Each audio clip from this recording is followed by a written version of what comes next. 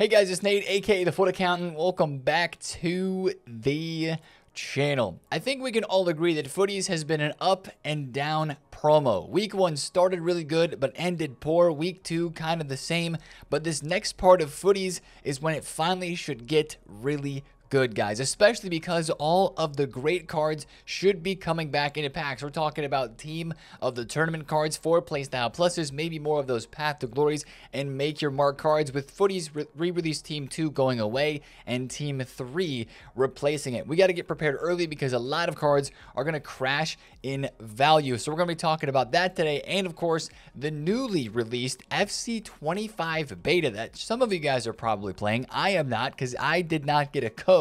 But we need to discuss a few things that were leaked from that. And of course, today's our favorite day for investing because the 90 plus TOTS SBC refreshes, which mean TOTS prices are going to be in the gutter today. We're going to talk about that and how high will they go up this weekend on this game. If you're excited for it, drop a thumbs up on the video and of course subscribe if you are new. Let's talk about content yesterday first, and it was a really slow day, guys. Yesterday, to be honest, another player SBC that I think none of us were expecting, and not really in a good way. We had Morozin from D1 Arkhema League 1. She is 5-star, 5-star, high work rates as a central attacking midfielder, center mid, decent playstyle pluses, and pretty good stats. You know, I thought I remembered this card because she actually had a showdown version a little bit earlier on this year that was 5-star, 4-star, and I may have done that SBC. Don't think it's in my club anymore, but that is her card there. It's 47,000 coins. If you want to do it, D1 Arkhema fans, you're happy. She's probably solid in game and she's cheap, so that's kind of all that there is to say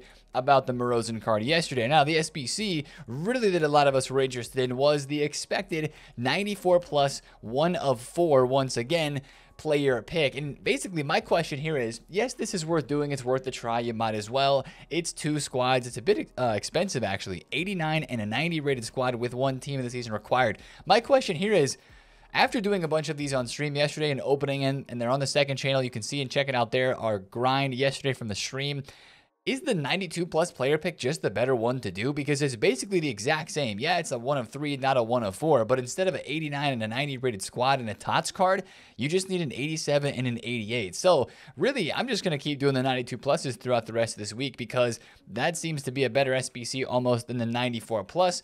But of course, you know, maybe the weight on the 94 plus is better. But even after opening a bunch of the 92s and the 94s yesterday, really didn't seem like the weight was that different. So give the 94 a shot because, of course, it is. Actually, it's not one-time repeatable. The other times it's been released, it's been one time to repeat it, and then it's done. This one's actually going to refresh in a couple of days. So that's nice that that's going to be there another time before it goes away. So it'll be worth trying just with the extra fodder that we have at the moment. Now, speaking of fodder, right, since TOTS were required in this, the usual 84-10, 85-10 refresh, TOTS cards went crazy once again, guys. Man, this might be the last hurrah for TOTS cards going to 60,000 coins, though I have to say. They were all the way at 60 to 62,000 coins. Crazy rise again yesterday, and it's bonkers, right? The reason why I say it might be some of the last big spikes for these cards in price is because I think there's new cards coming into packs on Friday in the re-release, and especially a lot of team of the seasons. So Dewsbury Hall is 52k now. He was 62k as a lot of TOTS cards were yesterday after the content drop. That was the last optimal time to sell because now these, as a lot of people know, they're starting to sell them off already. They're dipping below 50k again, or right around 50,000 coins. These are really going to get mudded today because the 90 plus pick, or pack rather, is refreshing, and that's going to bring tradable supply to the market. But that's the first thing I want to look forward to with Team 3 re-release. Now we have Team 3 of Footies right now. I think this Friday we're getting the Team 4 of Footies and the re-release Team 3. It's been 2 weeks since these cards came out into packs, but what I want to show you is, specifically relating to TOTS cards, last year in Batch 3 of Footies, we had so many team of the seasons. Now, of course, we didn't have the Path to Glory cards, the Make Your Marks, the team of the tournaments last year that we do this year. We had TOTS, we had Shapeshifters and Trophy Titans in this best of batch number 3, but just look at how many types of TOTS cards are in here, right? So many team of the seasons, not just on the top tiers. We move to the middle, to the lower part of the cards that were released in packs. You've got a whole bunch of 92 rated TOTS cards. You go to the bottom, you got 90 rated TOTS cards. It was like a team of the season almost in every single pack during this batch 3 re-release. And I just have to wonder if EA is going to release a lot of TOTS cards in packs this next time around as well. Of course, with some of those newer players that we'll talk about a little bit more at the end of the video. But that's the really big point that I want to mention right here is if you have TOTS cards, I would sell them because today is the day they're going to drop. Now, on the flip side of that, this is always our investing day, right? And I do think these cards will be investable again today, but just like we saw last week, we got to see that big time drop, right? We got to see these guys get down to like below 30K, honestly, is where I want to see these cards, because if they're going to get supplied more this week, I know last week I had hesitations about them being more invested in and maybe being supplied more, but with the lack of the TOTS being in packs like this same batch of batch 2, you know, they went up really, really good this last week, and I think they're investable again this week as well. Even being more of them in packs, I think they'll still be investable. I hope they go below 30K and that they go to 40K or above this next week, because they will, of course, still be in demand. So that's kind of my thought on the whole TOTS card situation right now on the market. There's going to be an investing opportunity today. It's just too easy, to be honest. There's so many people playing this game and wanting to do the crazy SBCs that are out. It's just going to be one of the easiest investments of the rest of the year, unless EA adds some other sort of SBC or allow us to repeat the tradable TOTS SBC more than just once per week. These TOTS cards are going to maintain higher prices, and they will be fluctuating each week, each day to be trading with. Now, speaking of cards that are going to trade really well each day, we're looking at that low tier fodder once again. 84s and 85s, they go down as low as minimum price 1.2. They go up to like 1.8, almost 2,000 coins for the 84s, and then the 85s I believe go from 2.5K all the way up to about 3.4. So some of these probably you can even trade with today, as we'll have another SBC coming out today that's probably going to require a TOTS card. It's going to be another guaranteed footies type of pack. So I'd watch that part of the market if you want to trade a little bit today. And we've got weekend link rewards, which means those cards will be supplied a little bit on the market. If you want to get on some bids, you'll have opportunities to make some quick coins today as well. Now let's talk about yesterday's biggest news. That is the FC25 beta. It is out. People are playing it. There's a lot of leaks, guys, and I want to discuss those, but I actually do not want to show any of the footage that's been posted on Twitter or YouTube or anything like that on the video, because usually EA is very specific about not posting content about the closed beta. Since it is a closed beta, it's not meant to be released. It gets leaked every single year. So we're going to talk about some of the things that have been posted, but I'm not going to show any of the videos. If you do some digging, you'll probably be able to find it, but also a lot of those videos might be taken down today. So that's one thing I did want to mention. If you have the beta, don't post videos, don't share pictures of it, because it might ruin your whole FC25 year. If you get like a game ban or something, you don't want to mess with that. So that's just a word of caution, word of warning from me.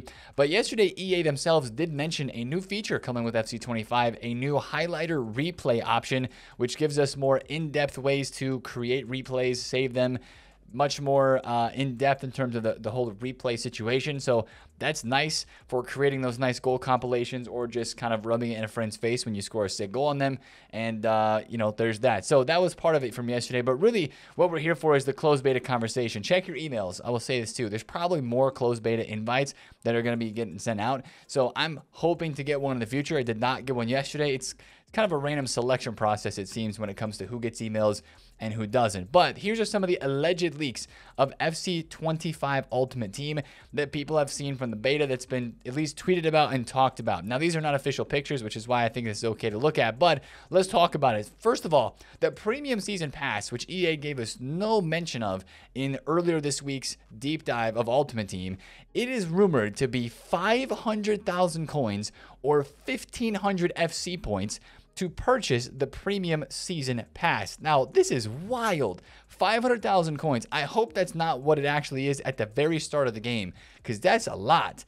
That's going to make EA lots of money. To be honest, am I really against that? I'm not against it in this way, because this is kind of the same way as like Fortnite or other games that have battle passes that you buy, if the rewards are worth it and it means less gamble packs in the store. But let's be completely honest, this is probably just something that's going to be added on top. There's still going to be all the gamble packs in the store, 3, 4, 5, 600,000 coin packs, plus this on top of that. Another revenue stream for EA is what this seems. But we're going to have to really see how this is implemented in-game with the new Season Pass being across all the different modes.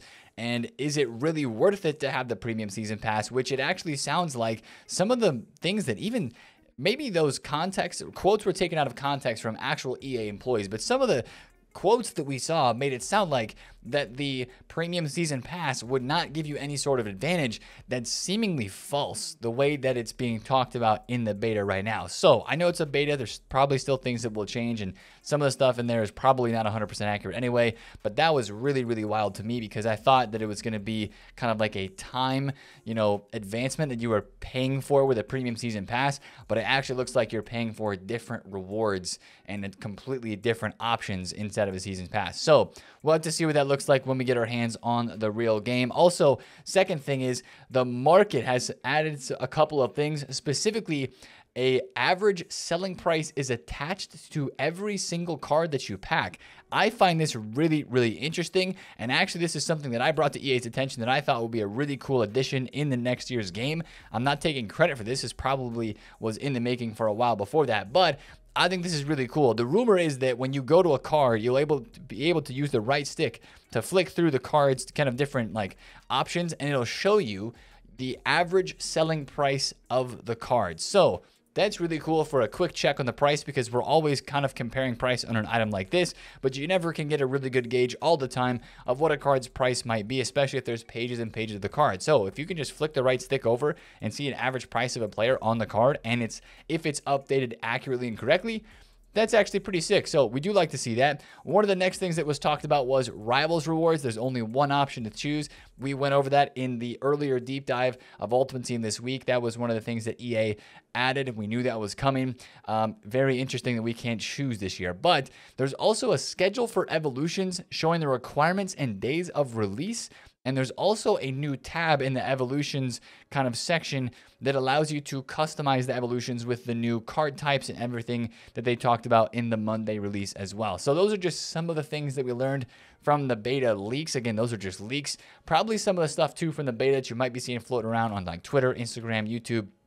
Again, since it's a beta and a work in progress, there's going to be some glitches, but hopefully some of that stuff gets ironed out. And however you're supposed to provide feedback on the beta, like you guys that have a code, make sure you do that, whether it's like a forum or an email or feedback portal, whatever it is. Make sure you're doing a lot of that, because that's the whole point of a closed beta, is to get all the info back from the people playing the game. So yeah, go ahead and make sure you respond to that. But let's get back to FC24, because I know a lot of you guys are probably playing the beta if you have it, but a lot of us who don't have the beta, the No Beta Club, which is the title of the stream yesterday. But anyways, we have Footies that is coming up this Friday once again. Team number 4 we're expecting, but most importantly, the fodder cards that we keep packing day in and day out through the upgrade packs, the player picks, and the SBCs are going to change and level up once again. We're talking about Footies re-release Team 3, which we already mentioned is, I'm expecting to see some of the best cards re-released now. They even hinted, right? In re-release 2, we had Danny Olmo PTG, and we had a 4-place Thou plus Shulmany Make Your Mark. I have not packed either of those cards. I already had Olmo in the club, but what I think this Friday is going to bring us is Team of the Tournament cards in packs. And you might be like, Nate, why is this such a big deal? Well, because these cards have almost, look at Kevin De Bruyne. From the minute this card went out of packs, he was 850,000 coins. He is 1.6 mil. He has doubled in price in the last month and a half that these cards have been out of packs, because these are some of the most meta cards in the game with 90 plus stats in all categories and 4-play style pluses, and a lot of them having at least a 4-star weak foot or a 5-star weak foot or 5-star skills. Mbappe is still extinct at 15 million coins. This Jude Bellingham's over 4 mil. This Teo Hernandez is 4.5 million coins. He was 2.1 million just about a month ago. Guys, it is time to sell these cards. Even if you're packed like Kimmich, right? He's pretty popular out of these upgrade packs and stuff. If you have one of these tradable, sell it. Musiala, sell it. Fabian Ruiz, Conte, man. This is a card that I would almost be certain about re-releasing back into packs this Friday. He's gone from 400k, 465,000 coins, upwards of 700k. He's probably going to be 400k or less if he gets re-released in packs, even as soon as this weekend. Right, guys, we don't mess around with cards that get re-released. Remember Neymar? Yeah, he was 2.5 million coins. He got re-released in packs. he's 800k. This card might be one that actually rises a bit out of packs as Team 2 goes away, but we're really most worried about these Team of the Tournament cards from either Copa or from the Euro side of things, and even some of the Euro PTG cards. Like if they throw this Ronaldo back in packs instead of the Team of the Year, he's going to drop. If this Griezmann gets re-released, which is very possible. John Stones has gone up. He's doubled in price too. He was 800,000 coins, and now he's 1.5 mil. What a crazy rise for these rare PTG cards. Sell them. Get them out. Tell your friends that have them. Get them out. Get the coins, because you do not want to be stuck with those in the next couple of days. So that's the big thing that I wanted to mention. But also when it comes to the footies cards, I think, guys, that we're going to have 2 more weeks of footies. I do believe so, because we'll have this Team 3 re-release for probably 2 weeks, just like this was. We'll have a new Team 4 of footies cards released. And then I think for the last week, they might just give us a re-release of some of the best footies cards and give us like all the footies cards, maybe not all of them, but a lot of the footies in packs with the icons, the heroes for that one last week. And then of course the batch 3 that is out before we kind of end footies as a whole. So this could make the pack grind really good though. That's why I'm saying this could be the best week of footies, because usually that's kind of the whole point of building up through footies, at least for the best of re-releases. That's at least the hype of it, right? Because by the end of footies, we're all chasing these cards that are actually still very meta and very usable from the upgrade packs. They all get super duper cheap, and the footies SBCs will hopefully, because they haven't been the best this year, but the footies player SBCs will hopefully start to take off, and we'll see those 98, 99 rated players, not just the icons that we're hoping to see, right? Again, we shout like the Ferland Mendy SBC and the Griezmann SBC from FIFA 22. It's those sorts of player SBCs that we're really wanting to see, and hopefully this Friday they finally push the envelope a little bit on some of those player SBCs. So that's kind of what I wanted to bring up today, is sell your Team of the Tournament cards if you have them. And even some of the footies cards I think could be in for a price drop, because if they're going to make these cards a lot more packable and a lot more accessible, with a lot of them being re-released in packs and probably a massive team of Team 3 re-release, it's going to impact the whole rest of the market as well. So that would be my suggestion to you, is be very careful with the coins, especially if they do end up deciding to re-release a footies team in packs from Team 1 or Team 2 instead of doing a Team 4 this Friday. We'll have to see. We'll probably get some more leaks and info on that, but I wanted to get this message out to you guys early because we know that prices are going to drop. Now, let's talk about Wednesday content today, because there's, of course, a few things that we still have to cover. Firstly, we're expecting a guaranteed footies / Team of the Tournament SBC today. Basically, just like they did yesterday on Tuesday with the 94 plus refreshing, but adding in Team 3, we're expecting the exact same thing with this pack right here. Team of the Tournament footies Team 1, 2, and then adding in today's pack Team 3 of footies, not including the icons. This was pretty cheap last week. It was an 85 and an 88 rated squad. The 88's a little bit annoying, but that's pretty cheap, right? Cheaper than an 88 and an 89, or a 90 and an 89. This pack was also just added to the code right here. This is the one I'm expecting today. Should be pretty easy to get done. This is really your best chance of packing a really good footies cards, like a Graham Hansen, like a 99 Cristiano Ronaldo, maybe even 99 Ousmane Dembele or Frimpong, or just a high-rated Team of the Tournament. The Team of the Tournament cards, we remember from last week, especially like the Copa cards, like it was all Aramburu, Martinez, Sarmiento, Oliveira, Crepel. They were all over these packs, but they're still going to be worth a try. They're going to be cheap and easy to complete, because you could get an insane footies card today. So we open those on stream, of course. That'll be a blast to test those out. Also, the icon pick refreshes today. Again, that was a little bit pricey as well, 88, 89, but is it really just the 2 Team of the Season requirement in there was the interesting thing about this. This will be repeatable once again, which may keep Team of the Season cards inflated closer to content, but then after content and a few hours later, they're definitely going to drop off. So that's a situation that we'll be watching today related to the Team of the Seasons. And of course, as we mentioned earlier, the 90 plus is going to refresh, and the Team of the Week tradable. So these SBCs are out for 14 and 15 more days. I don't expect EA to change kind of like the timer of how often they can re-release to really hurt the investment opportunity here until the SBCs go away. So I'm still looking to invest in Team of the Seasons. We'll be watching the price drops today. But again, I'm probably going to wait till maybe even Thursday morning to see how low the TOTS cards go. Maybe around Rivals Rewards will be a good time to get on those too. That's kind of where they were at their cheapest last week anyway, because they just kept dropping for hours and hours after that. Now we're probably going to get some other sort of player SBC today. We still have Crouch. We still have Cordoba, who were leaked. We've seen no signs of them just yet. And of course, the player SBCs we've had recently or more confusing than anything else. So that's the content I'm expecting today. One last thing to mention that was a part of yesterday's news is UFL is actually coming out before FC 25. I think this was one of the biggest shocks in terms of the football gaming space. Yesterday, they tweeted that this is coming out September 12th for, of course, only PlayStation 5 and Xbox Series X and S. This is coming after the open beta weekend number 2 just finished up. You can pre-order it for 7 days of early access. That's the only paid thing about this, because the game is a free game, right? The beta was free. This game is free, but there is kind of a pre-order if you want to get 7 days early access starting the 5th of September, and also getting some CP, which is like coins, that'll help you at least maybe be a little bit ahead in terms of buying some players for your squad at the very beginning. Still have a lot of questions on this. Still have a lot of...